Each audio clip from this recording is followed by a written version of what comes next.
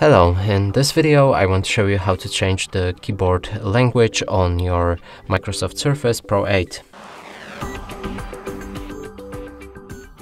And to do this you will need to open settings first. Here go for time and language, language and region. Make sure to have at least 3 different language packs with basic typing to make this shortcut right here available. Now I have the English and Afrikaans language, which we can change between. So if you want to write in a specific language, pick it from this list. You can go for more keyboard settings right here if you need that. And that's basically it. So we can pop up the keyboard,